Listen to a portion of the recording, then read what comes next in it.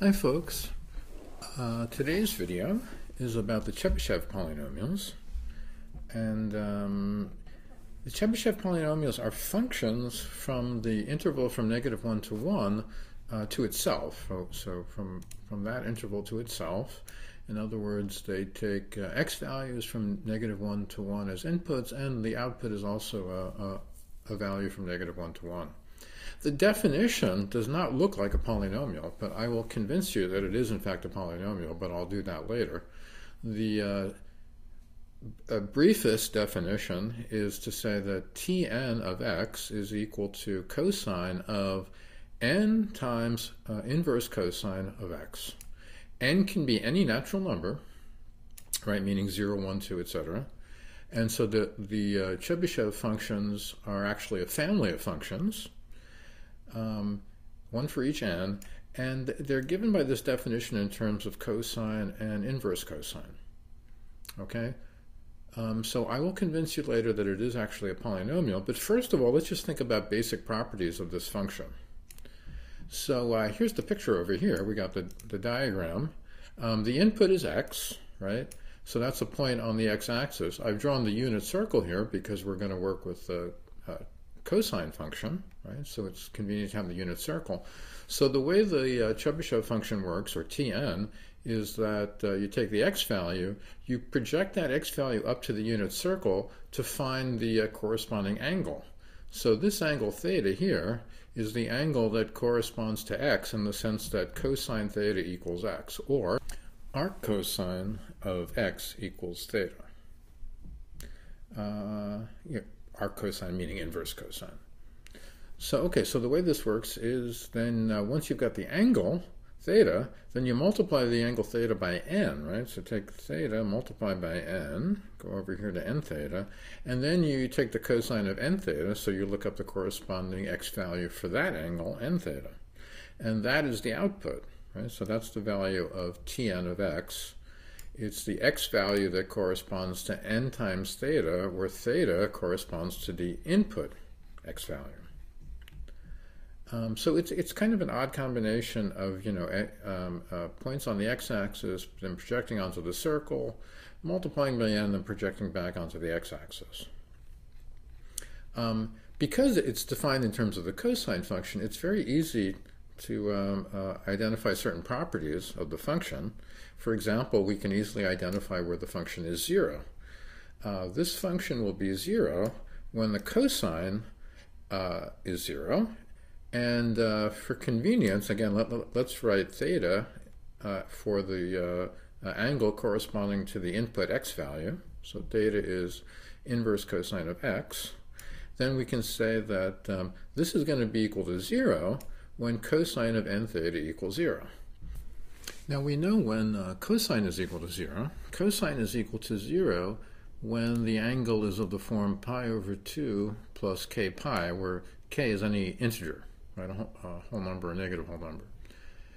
So solving for theta, divide both sides by n, then that means that Tn will be 0 when theta is of this form, or in other words, of this form, right? So when the angle is basically pi over 2n plus some even multiple of 2 pi k over 2n.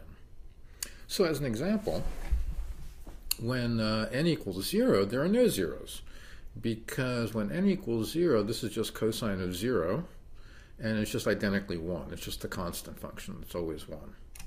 When n equals 1, then this is just a cosine of the cosine inverse of x, so you just get x back, right? The function applied to its inverse function just gives you the identity function. And so Tn of x equals x, and that's equal to 0 when x is equal to 0. X equals 0 corresponds, of course, to theta equal to pi over 2, right? When you're at pi over 2, then x is 0. When n equals 2, then these angles are of the form pi over 2n or 3 pi over 2n, right? Where n is 2, so that would be pi over 4 or 3 pi over 4. And so taking the cosine of those angles gives you the x values that make the Chebyshev function 0, so that would be plus or minus 1 over radical 2. right? There'd be x values corresponding to pi over 4 and 3 pi over 4 over here. In general, for any n, there are always exactly n zeros of this Chebyshev function Tn, and the zeros are always of this form, right? So basically, you start off with pi over 2n, and then you do all the odd numerators, right? 3 pi over 2n, 5 pi over 2n, all the way up to 2n minus 1 pi over 2n, right? Those are the angles, and then the actual x values that represent the zeros of the function are the cosine of those angles. Another important feature of Tn are where it takes its max and min values, and what those max and min values are. Well, since Tn is basically equal to this function cosine of n theta, where we understand that theta is cosine inverse of x, cosine function is bounded by plus or minus 1, right? So the max and min values of Tn will also be plus or minus 1. And the cosine function takes those max and min values when the input, when in this case n theta, is equal to a multiple of pi. So k pi, again, where k is any integer. So the max and min points are going to be when theta is equal to 0, or pi over n, or 2 pi over n, etc., all the way up to pi. Those are the only theta values that correspond to x values between -1 and 1. So although there are infinitely many k values, right, which means there'd be infinitely many possible values of theta, these are the only ones that correspond to x values between -1 and 1. So they're the only ones we're concerned with. So what you can see here is that this function Tn takes its max and min values exactly n plus 1 times, right? Starting from 0, pi over n, all the way up to n. There's actually n plus 1 different values here, where cosine n theta takes its maximum values. Another way to put it is that Tn takes its max absolute value exactly n plus 1 times. So here's a graph of T7. This is the Chebyshev function of order 7. It has exactly 7 zeros, right, along here. It has exactly 8 min and max points, right? 1, 2, 3, 4, 5, 6, 7, 8. And it has exactly 6 changes of direction, right? 6 bumps in it. So there's 1, 2, 3, 4, 5, 6. So you'll notice that even though I have not yet proven that Tn is a polynomial, it does behave just like a polynomial of degree 7, right? A polynomial of degree 7, you would expect to have exactly 7 zeros, and you would expect it to have 6 bumps in it, right? 6 changes of direction. That's the way polynomials work. So let's prove that it really is a polynomial.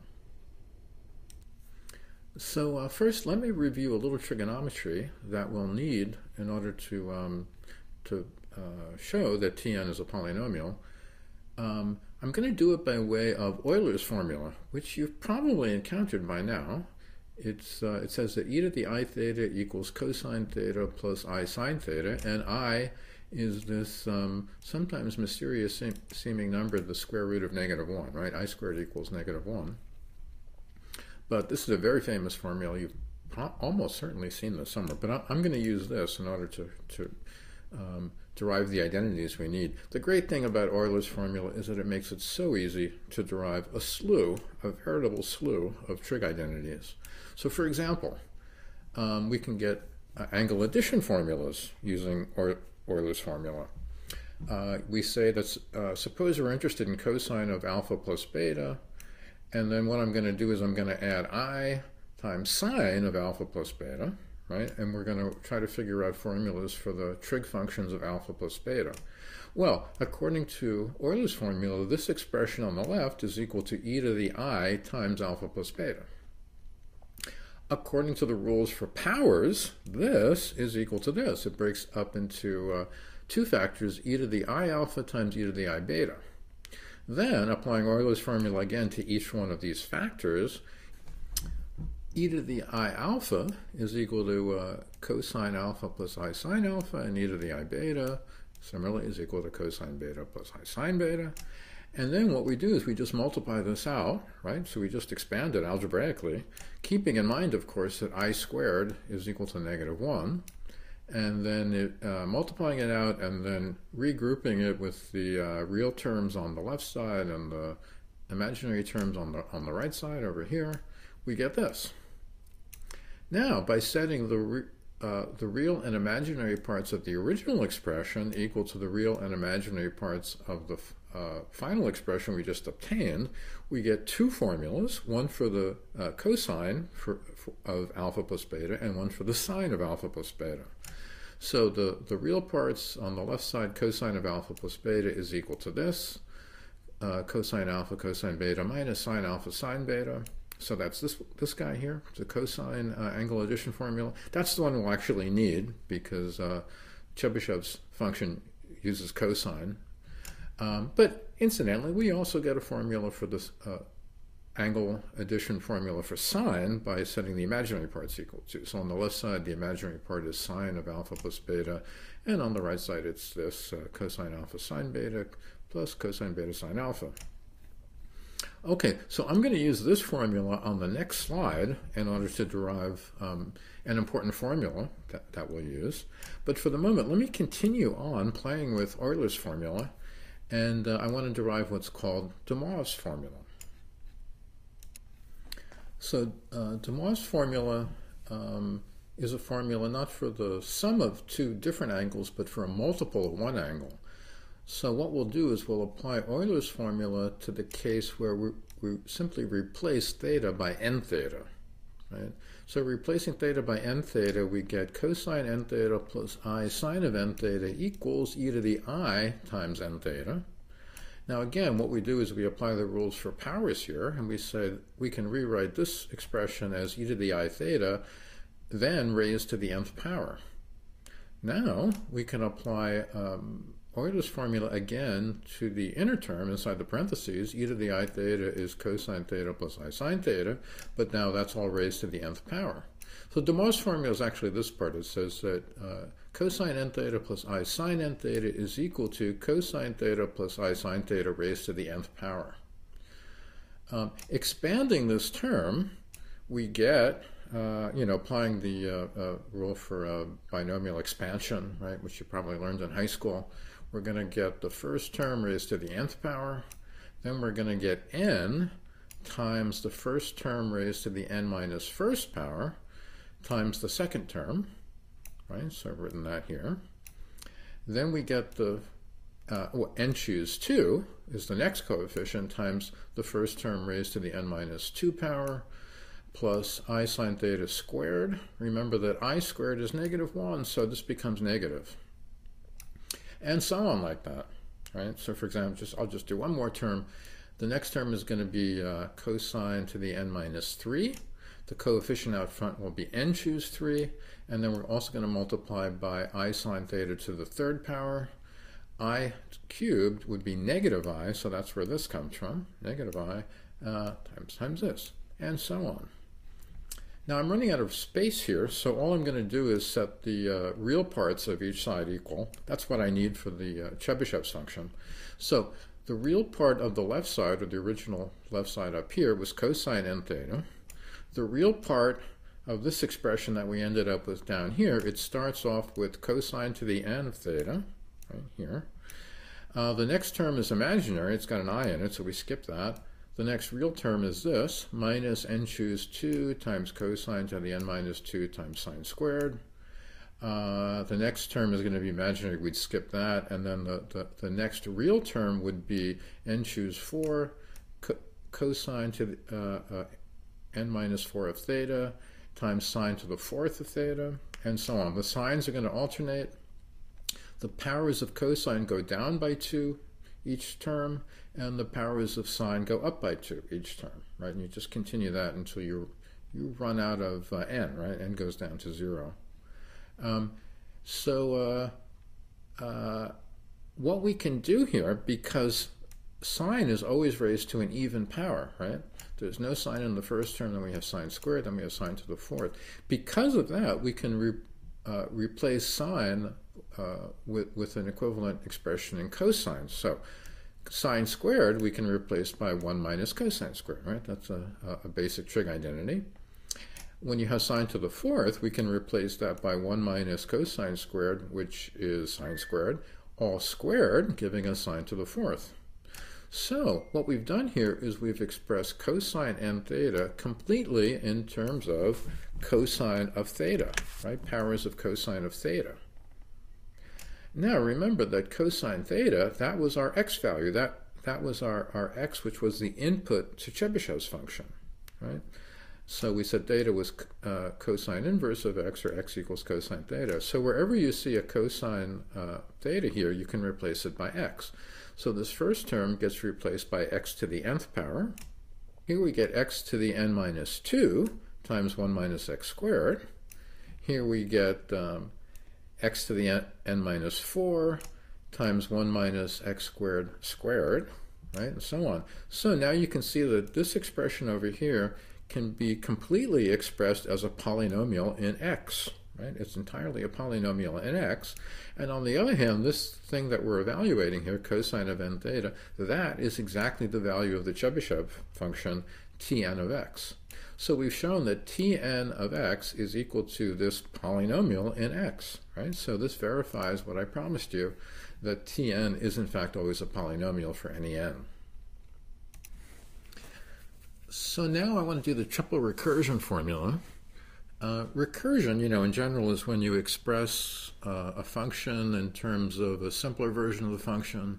This is called the triple recursion formula because it expresses a function in terms of two simpler versions of the function. And we get it by using this cosine addition formula that we derived on the previous page. So I'm going to use this one. I'm also going to use the version where we replace beta by minus beta. So if you replace beta by minus beta, you get cosine of alpha minus beta.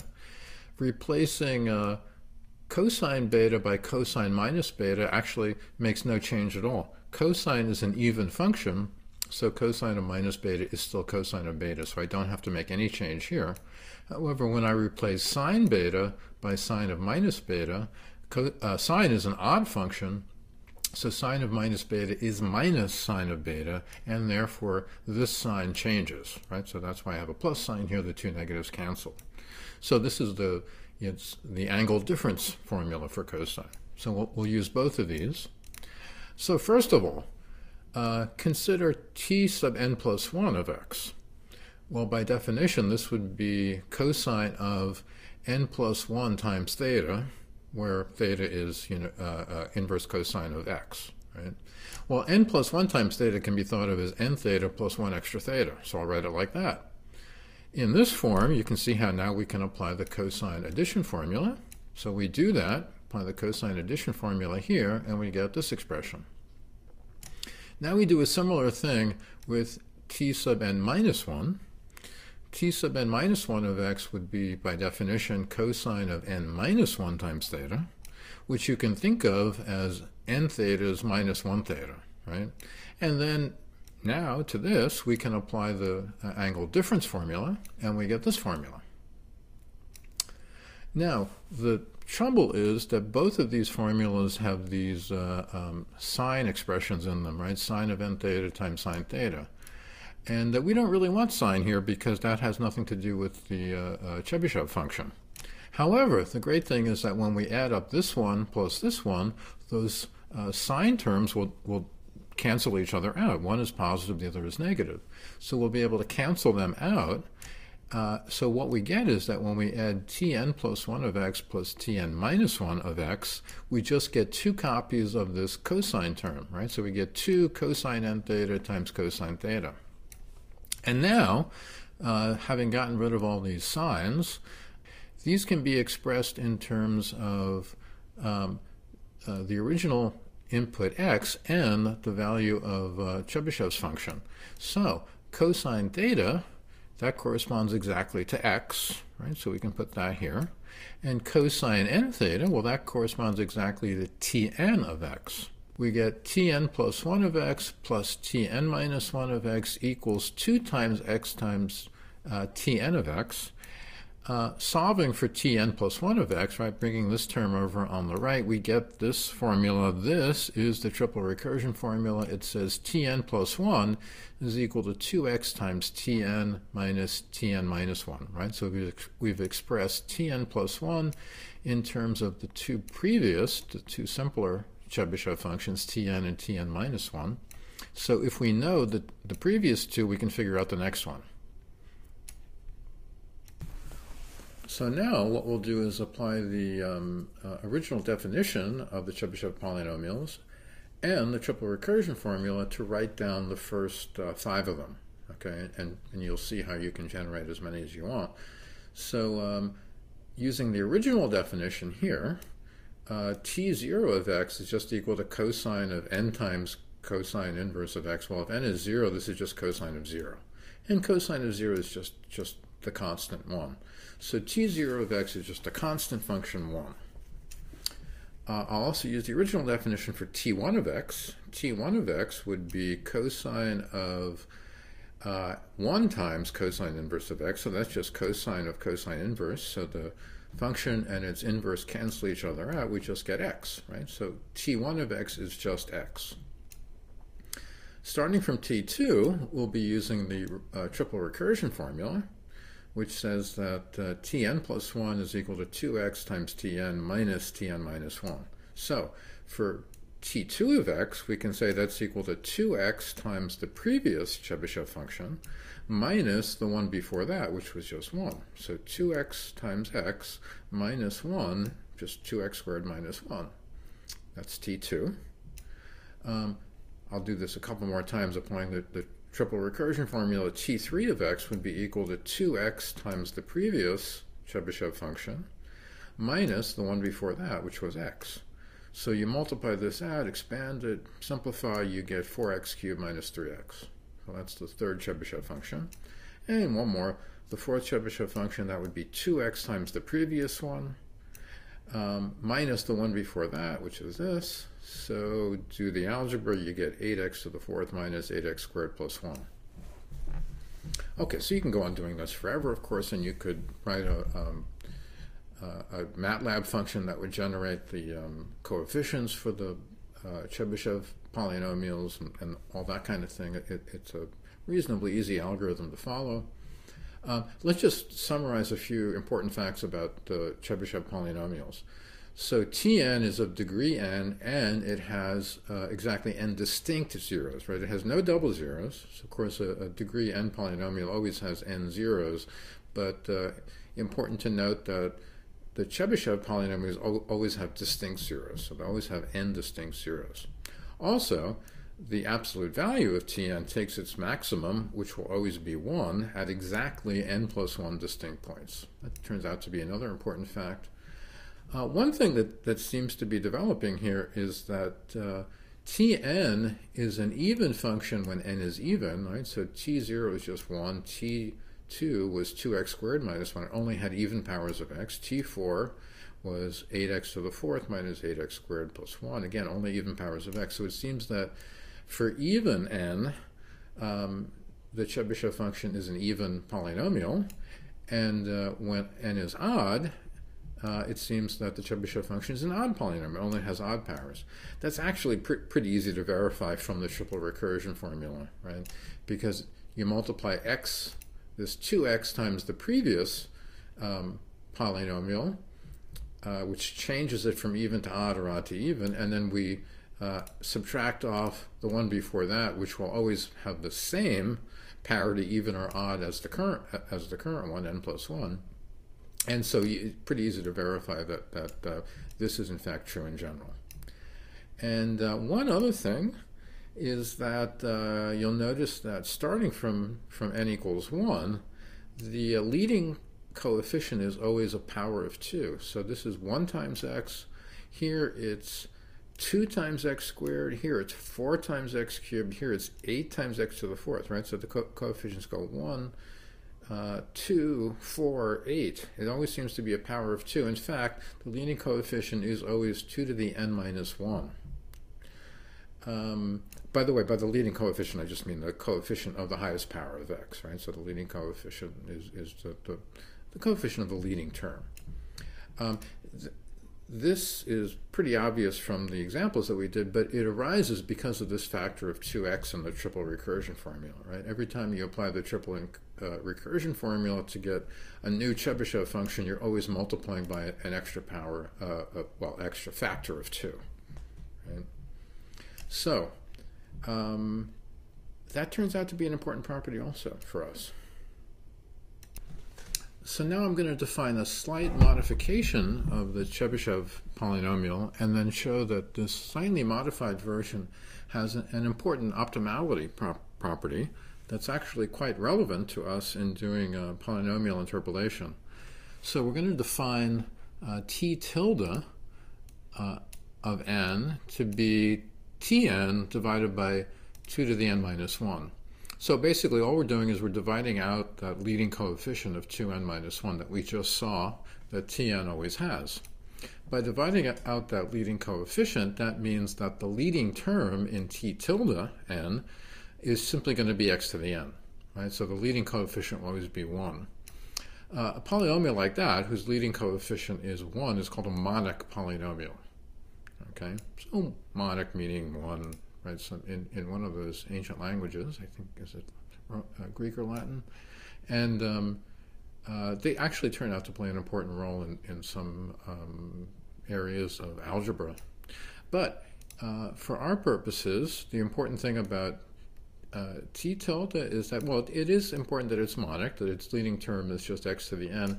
And it's also important that the maximum value of t tilde of n is 1 over 2 to the n minus 1.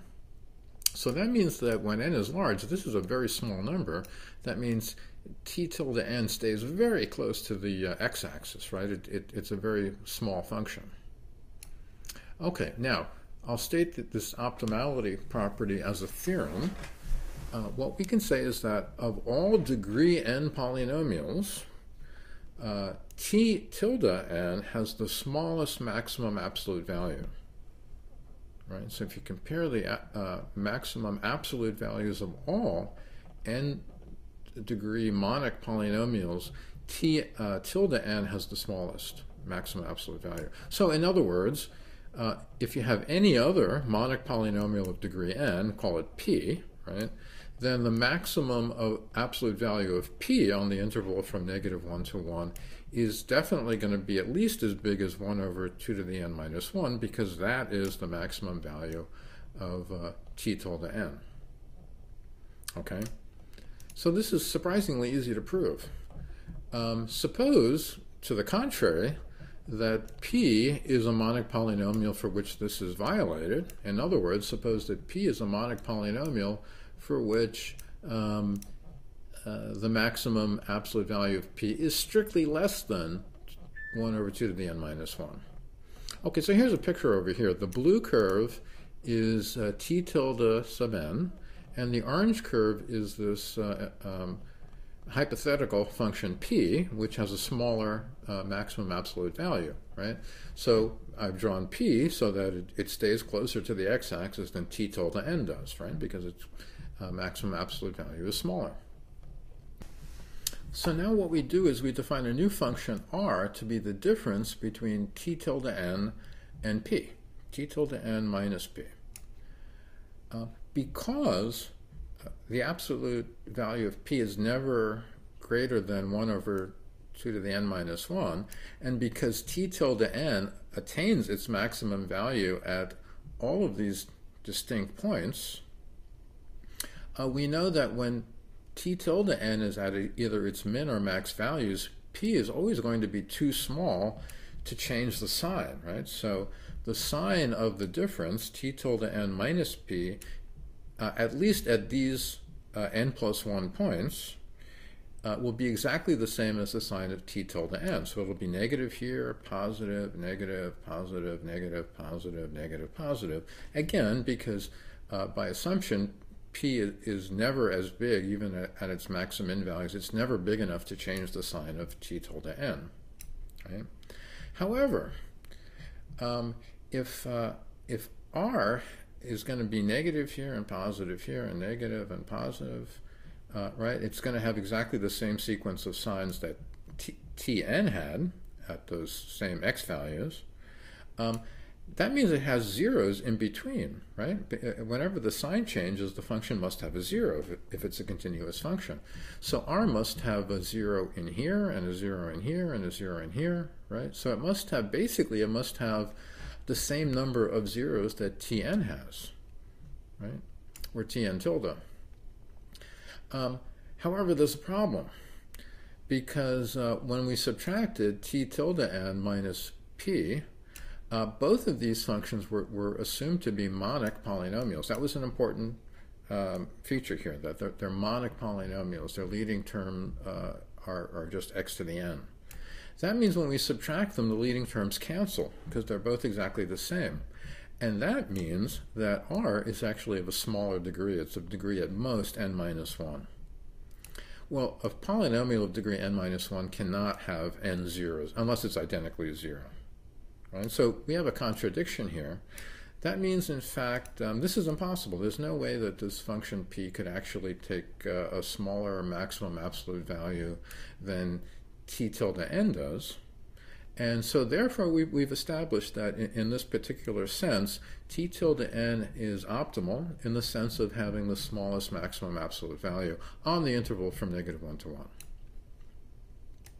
Okay, so now finally we can address the question of why are these Chebyshev polynomials so important, so useful in doing polynomial interpolation. So first of all, let's assume that we're looking at a Chebyshev polynomial modified of degree n plus 1, right? So t tilde sub n plus 1, and in that case we can factor it according to its roots. So if it's a degree n plus 1 Chebyshev polynomial, it'll have n plus 1 roots. I'll denote them here by r0, r1 up to rn. And the thing is that because t tilde sub n plus 1 is a monic polynomial, this will be an exact equality. Normally, when you factor a polynomial according to its roots, you have to throw in a constant coefficient out front.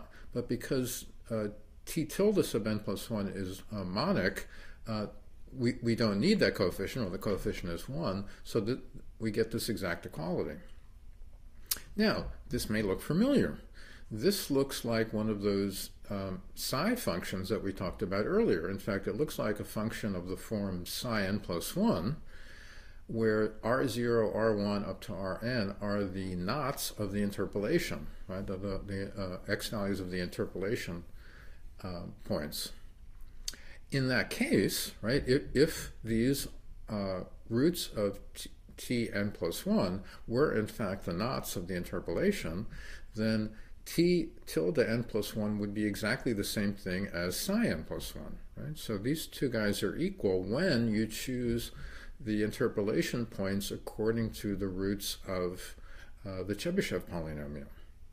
So for that reason, these are called Chebyshev knots. Right? So if you use the Chebyshev knots, then psi n plus 1 equals t tilde n plus 1.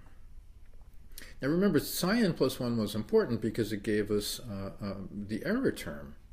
Right? So let's suppose that we have chosen to use the Chebyshev knots as the interpolation points, and we're interpolating a function, let's say that's cn plus 1, right? And we're interpolating it with a degree n polynomial, so we can interpolate n plus 1 points, right? And so we use these points, the roots of the Chebyshev polynomial, as the interpolation points.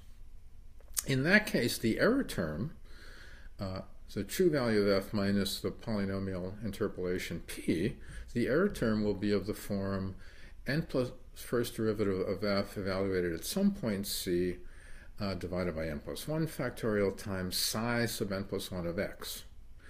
However, because of our choice of the Chebyshev knots as the interpolation points, we know that psi n plus 1 of x is the same thing as t tilde n plus 1 of x. And furthermore, we know that when we take the absolute value, t tilde n plus 1 an absolute value is never greater than 1 over 2 to the n, right? So we get a really nice upper bound for the error. The absolute value of the error in p, right, the difference between f and p, in absolute value is never more than this n plus first derivative evaluated at some point c divided by 2 to the n times n factorial. Now this is a really large denominator, so this is going to be a small error. Right, we have to evaluate the derivative at some point, and if we don't know what f is, there's no way to control that. But these numbers in the denominator are large, and they're the best we can do, because as we saw, there's no way to get a smaller bound on a monic polynomial, right, which is what psi n plus 1 would be. It's always going to be a monic polynomial, and we saw there's no way to get a better bound on its size than we get with t tilde sub n plus 1. So this is the best error estimate you can do, which occurs by choosing the Chebyshev knots as our interpolation points. So in a sense, the Chebyshev knots are the best points to use as interpolation points. However, there are two caveats to this. One is that, notice that this error expression here involves two things we don't really have control over. One is the n plus first derivative of f, and the other is this point c, right? We don't exactly know where c is. So although these coefficients are optimal in the sense that there's no interpolation points that will give us better constants here, it is conceivable that for a particular function, f, right, for an individual function f, it could be that there are better interpolation points you could use. But there's really no way to know that without studying f in depth. So if you're just going to do an interpolation of a function you don't know too much about, then the Chebyshev knots are the best points to use. One other caveat, though, is that this is only one notion of the error of a function, right? That is, we're saying that we're measuring the error of our approximation by looking at the maximum error at any point. Right? So we look at all the errors at all the points x on the interval from -1 to 1, and we look at the worst case scenario, and we take that to be our measure of how bad our polynomial approximates the original function. However, there are other notions of how to measure the error of a function as a whole, of a polynomial as a whole in approximating a given function. For example, another way to do it is you could take the integral of the error squared, right? So at every point x, there's a certain error. You square it in order to make sure that it's non-negative, and then you integrate all those non-negative squared errors to get like a total error. And that's another notion of the error in an approximation. And they don't necessarily give the same result. So a function or a polynomial that approximates a function well in one sense may not approximate it well in the other sense. Right? So you can get slightly different notions of goodness by using these two different definitions. Okay, so let's do an example. Let's use MATLAB to compute the interpolation of the sine function using Chebyshev knots. Okay, so more specifically, we'll look at the sine function on the interval from 0 to pi, and we'll use a degree 4 polynomial using the Chebyshev knots to form the interpolation.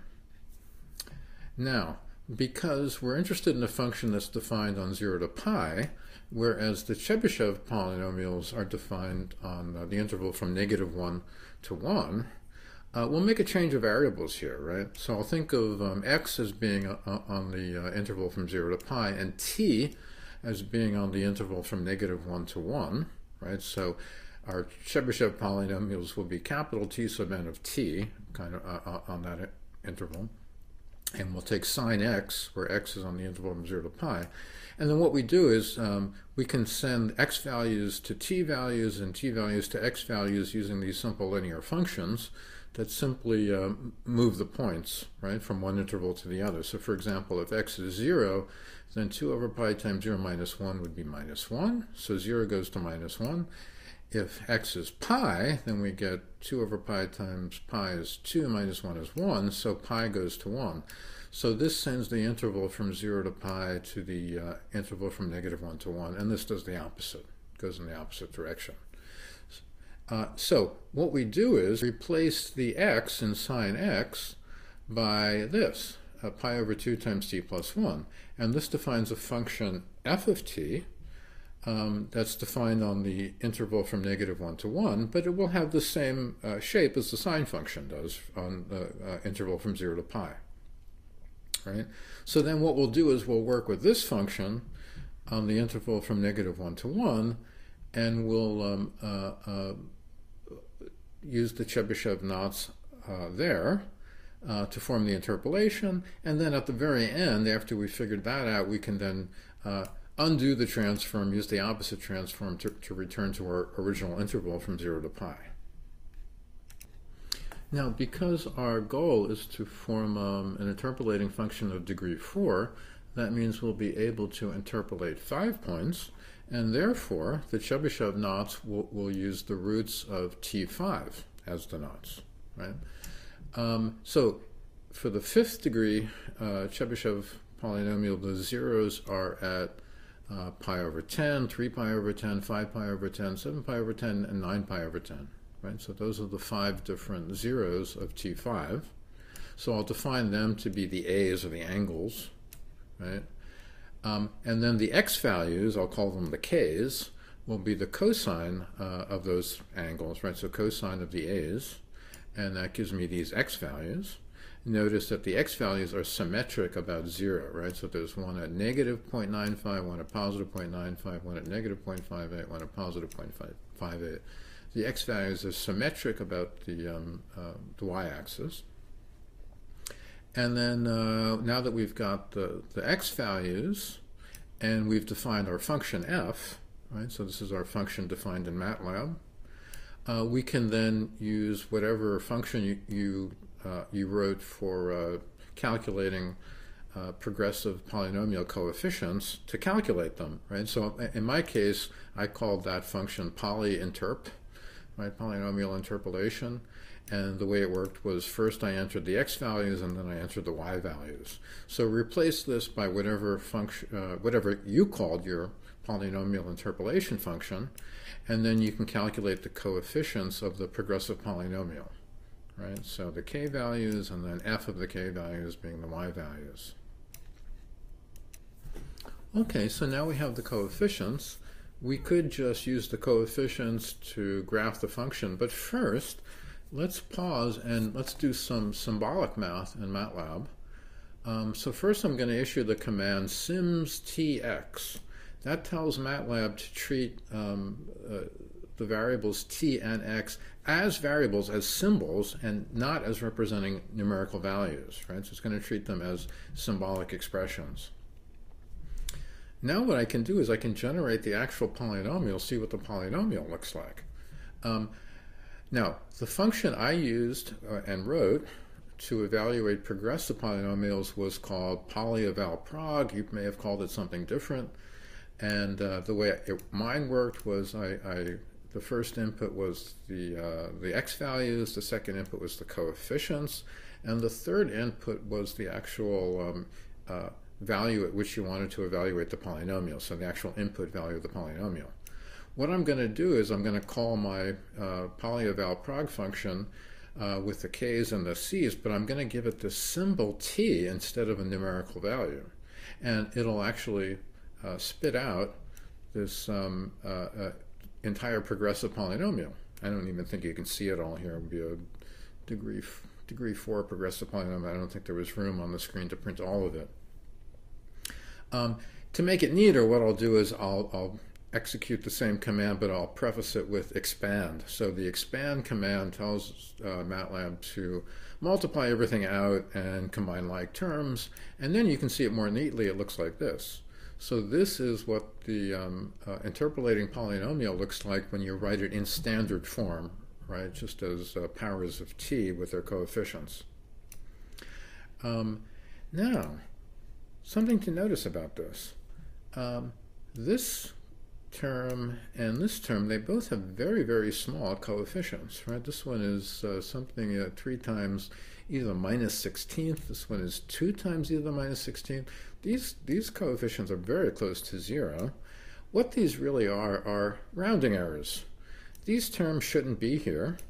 They only popped up because, even MATLAB can't do everything perfectly.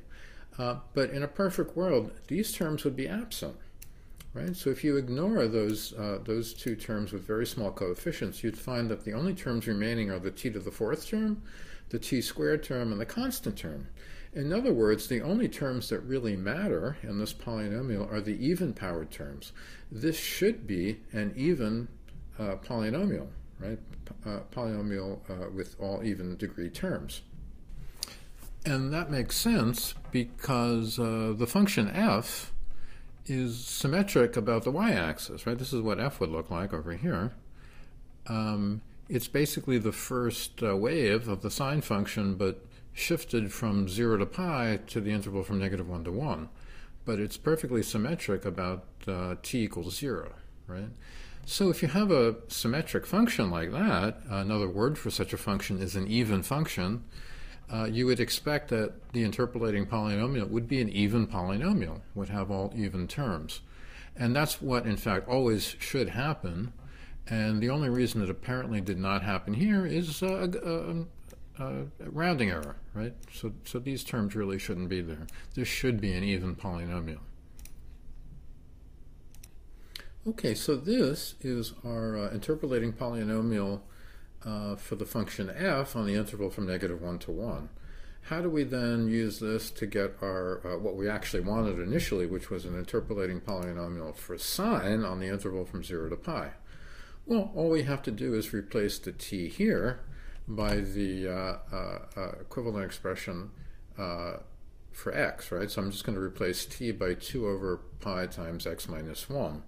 And that way, this polynomial, defined when t is between -1, will become a polynomial that's defined when x is between 0 and pi, right? A polynomial in x defined on that interval. So that's perfectly simple to do. I'm just going to use the same expression I had here. I'm simply going to replace the t by that expression, pi times x over 2 minus 1, right? So that's what I did. Just the same expression, the same expand expression. I just replaced the t by the equivalent expression in terms of x, 2x over pi minus 1. Notice that I did store the result in a variable, pint, looks like pint. I was thinking polynomial interpolation, right? So this is a symbolic expression. It's a symbolic expression in MATLAB that represents a polynomial in x. And you see it's a 4th degree polynomial. Now there's no reason to think that this one should be an even polynomial because the sine function is not even, and there's no reason to think that the interpolating polynomial on the interval from 0 to pi would be an even polynomial, right? So this one is a 4th degree polynomial, but it's not even. It has non-trivial 1st and 3rd degree terms. So pint is a symbolic expression. In order to get numerical values out of it, what you have to do is you have to use the substitute function, right? So subs is a built-in function in MATLAB, and it takes 3 arguments. The first input is a symbolic expression. The second input is a symbolic sub-expression, some sub-expression inside the first expression. And the third one is a numerical value that you want to substitute in place of that second symbolic expression. So the way you can use this here is I'm going to take the symbolic polynomial pint, and I'm going to tell it to replace the variable x wherever it sees it by the values xs, and I'm going to define that to be a new function p. So p is a function that simply takes the input values xs and substitutes them in for x in the symbolic polynomial pint. So I'm doing that mostly for convenience. So this just gives me a nice simple function I can use whenever I want to evaluate this polynomial, right? Okay, now with that done, I can then execute a plot command. So I've got a bunch of x's, defined from 0 to pi in increments of like 0.01 or whatever. and then you can execute this command to plot the sine function and the interpolating polynomial p simultaneously on the same graph. And the result you see here, and you'll notice that the two curves are practically indistinguishable, right? You can hardly tell. One is blue and one is orange, but you can hardly tell them apart here. So the interpolating polynomial has done an excellent job here, right? It's a fourth degree polynomial. It's almost indistinguishable from the sine function. So I'm going to do the same example again. So I'm going to take the same problem of finding an interpolating polynomial using Chebyshev knots for the sine function on the interval from 0 to pi. I'm going to do all at the same, and I'm still going to aim at getting a fourth degree interpolating polynomial. But I'm going to show you a couple places where you can make improvements, both to get a better result and to make the calculation a little bit simpler. So first, remember we made the observation that our function f of t on the interval from -1 to 1 was symmetric about the y-axis, right? It was actually an even function, and therefore we expected the interpolating polynomial should also be even. Now, think about what that means. Suppose that instead of targeting a fourth degree polynomial, suppose we were targeting a fifth degree polynomial, right? Suppose we were going to use a fifth degree interpolating polynomial on a function f that is actually an even function. Well, because f is an even function, the resulting polynomial would have to be even, and therefore the resulting polynomial would have no fifth degree term. There would be no x to the fifth term in it. There would be no x to the third term or x term either, but the important thing is there would be no x to the fifth term, and therefore actually the polynomial would really have degree 4. So even if we were nominally targeting a fifth degree polynomial, we'd end up with a degree 4 polynomial. And it's advantageous to try to interpolate with a target of a degree 5 polynomial, because then we will be able to use 6 interpolating points, 6 Chebyshev knots instead of 5, right? If you're nominally aiming for a fourth degree polynomial, you can only interpolate 5 points, but if you're nominally aiming for a fifth degree polynomial, you can actually interpolate 6 points. So we'd have greater accuracy because we have greater interpolation points. Nevertheless, there would be no cost ultimately, because we'd still end up with a polynomial of degree 4, right? So the polynomial would be no more complicated in the end. So that's what we'll do. We'll use T6, or the roots of T6, as our Chebyshev knots, and we'll nominally be trying to get a fifth degree polynomial, but we will end up with a fourth degree. Okay, so the Chebyshev knots for T6, they correspond to the angles pi over 12, 3 pi over 12, 5 pi over 12, 7 pi over 12, 9 pi over 12, and 11 pi over 12, right? So there's 6 of these zeros, right? And they will be the angles for our x values. So the k's, or the x values where the knots are, will be a cosine applied to all those angles. So you get these points.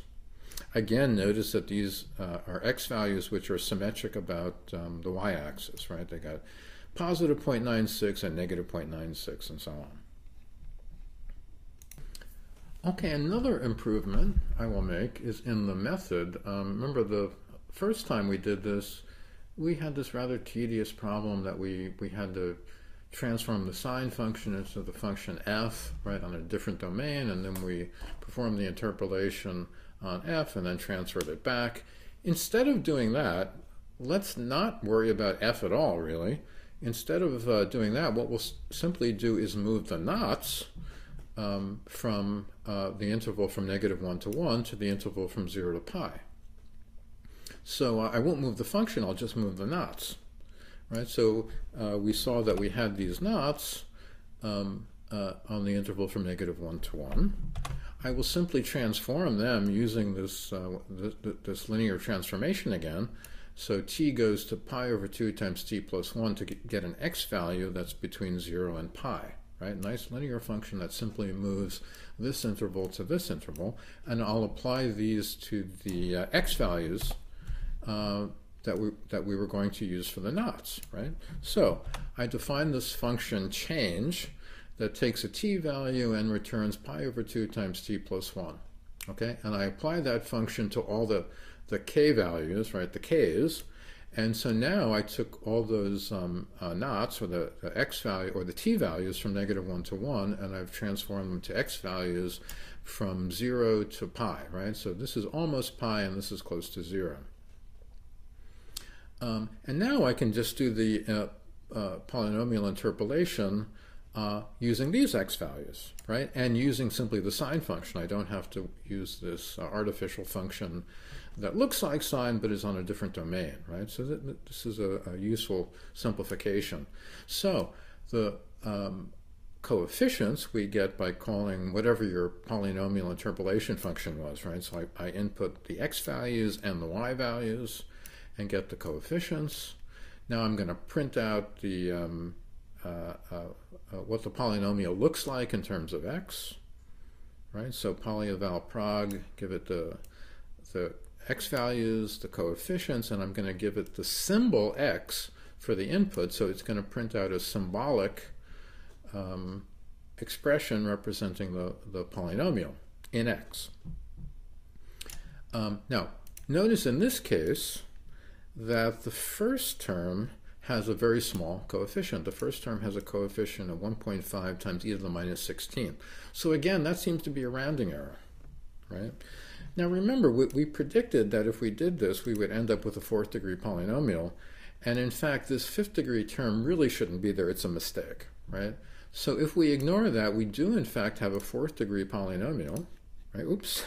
Yeah, all this is a 4th degree polynomial. We could neglect that 5th degree term without any substantial effect on the accuracy of our approximation. So basically we've got a 4th degree polynomial, and it looks very similar to the one we got before. Let's just compare them a little bit. The first coefficient was here is 0.0368. The second one is negative 0.2311. Compare that to the one we got earlier. The first coefficient was, was over here. There we go. The first coefficient was 0.0376. The second one was negative 0.2360. Very, very close. They are slightly different, however. They can't be regarded as the same. This one is a little different, and this one should be more accurate because it was based on 6 interpolation points instead of 5. So we can expect that this one is actually the better approximation to the sine function. So in the first case, we were targeting a degree 4 polynomial. So therefore, we have to use the degree 4 error formula for polynomial interpolation, right? Now, because we were using the Chebyshev knots, we can use that form of the error formula. So we have the 5th derivative of the sine function divided by the 2 to the 4th power times 5 factorial. And if you work it out, it comes out to be about 0.0005. Okay. In the second case, we used 6 knots, and nominally we were targeting a polynomial of degree 5, and that means we're justified in using the degree 5 error formula for Chebyshev knots, and that means the 6th derivative of sine evaluated at some point c divided by 2 to the 5th times 6 factorial. Of course, the absolute value of sine is never bigger than 1, so I just replaced the numerator by 1 in both of these cases. But in this case, I'm dividing by 2 to the 5th times 6 factorial, and that comes out to be about 0.00004. That's better than an order of magnitude improvement in the error. So by making that change, by looking at 6 knots instead of 5, we got an order of magnitude more accurate approximation, but we still had basically a degree 4 polynomial, right? So that's a good trick to know. And you can apply that kind of trick also in the case when you know a function is odd or is antisymmetric about its center, right? If you have an odd function, you expect the interpolating polynomial to be odd, and then you can use the same trick. You can target a higher degree polynomial knowing that the top highest power term will not be present, and so you can get extra accuracy at no cost in that way.